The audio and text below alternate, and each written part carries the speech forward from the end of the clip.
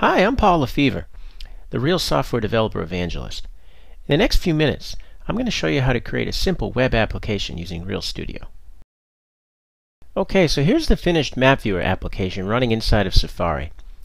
Let me show you how it works. You enter an address in the location field. Let's use the White House. You click the Show Map button, and the map changes to the White House location. You can use the controls here on the map to zoom right in. And you can verify that yes, indeed, that is the White House. So the app is pretty simple.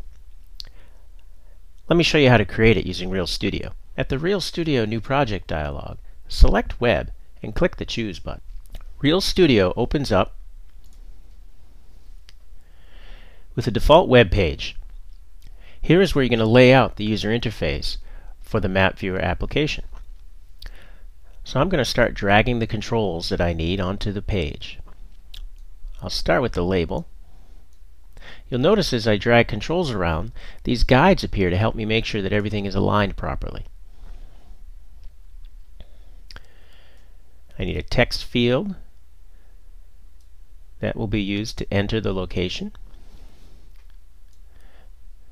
This will be the Show Map button. And then lastly, I need the MapViewer control to actually display the map.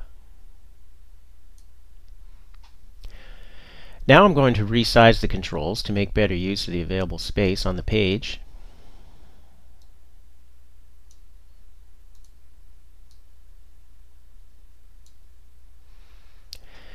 There, everything is aligned pretty nicely. Now I'm going to set the caption and text for the label and the button. The label should simply say location, and the button's caption should be Show Map. There, that layout looks like what I showed in the original application. But one thing to note is when the page resizes, the controls are not also resizing. So let me fix that. To have a control stay attached to the side of the page as the page size changes, you use the locking properties of the control.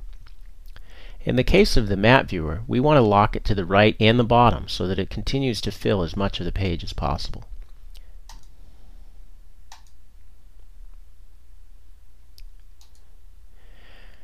I want the button to stay attached to the right-hand side of the page, but not the left, which will cause it to stretch. However, I do want the text field to be attached to both the left and the right so that its size increases. You can see how this works by adjusting the size of the page right here inside Real Studio. Everything seems to line up much better now.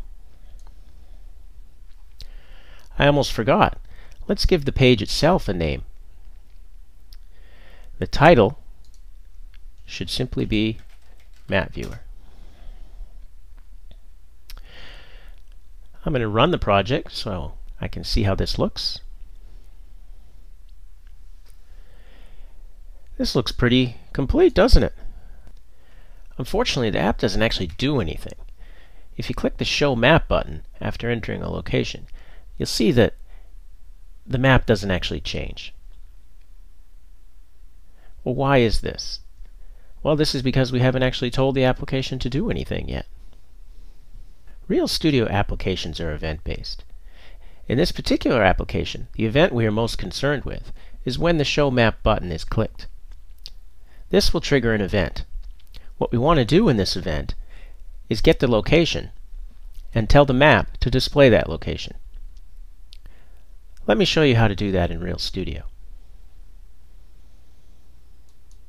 Now, before I get too far along, there are a couple things I want to point out.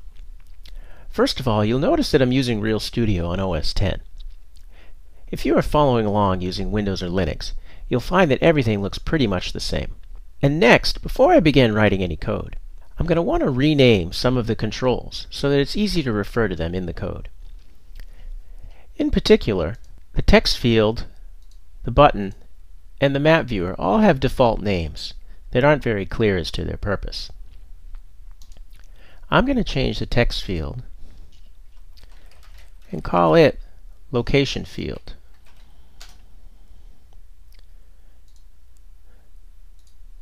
The button I will call Show Map Button. And the map viewer I will call Location Map.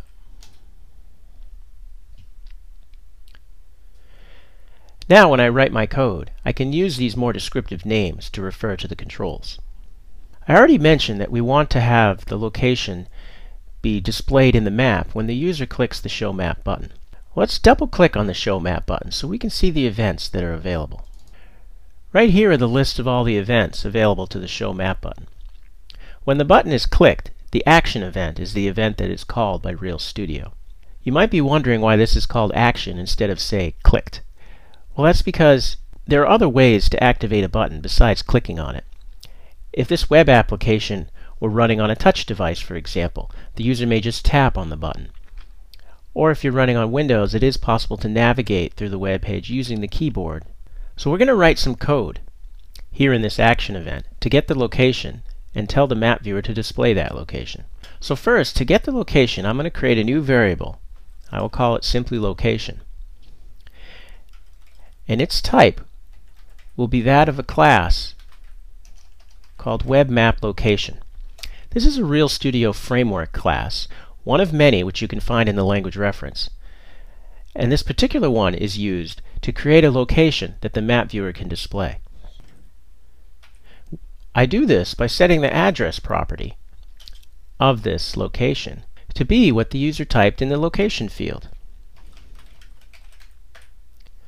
Location field is the name of the control, and text is the name of the property that will contain the text the user typed. Now I need to tell the map viewer to actually display this location. I do that by calling the goToLocation method on the location map control, and I pass the location that I just created above. Additionally, I can drop a pin on this location by calling the addLocation method. And that's it for the code. Let me run the project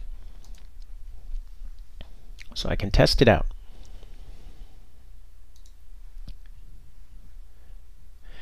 I'm going to try a different location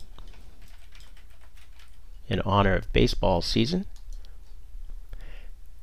And you can see our application worked. The map was relocated to Boston, Massachusetts. And if I zoom in a bit, I should be able to see Fenway Park. And there it is.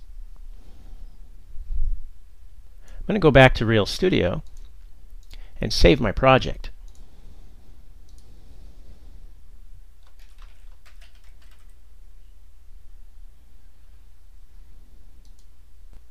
As you can see, creating a web application in Real Studio is really quite simple. And don't forget, Real Studio can also create desktop applications just as simply as web applications. To learn more about Real Studio, head on over to realsoftware.com and download a trial, take a look at our quick starts and tutorials. I'm Paul Lefevre, the Real Software Developer Evangelist. Thanks for watching.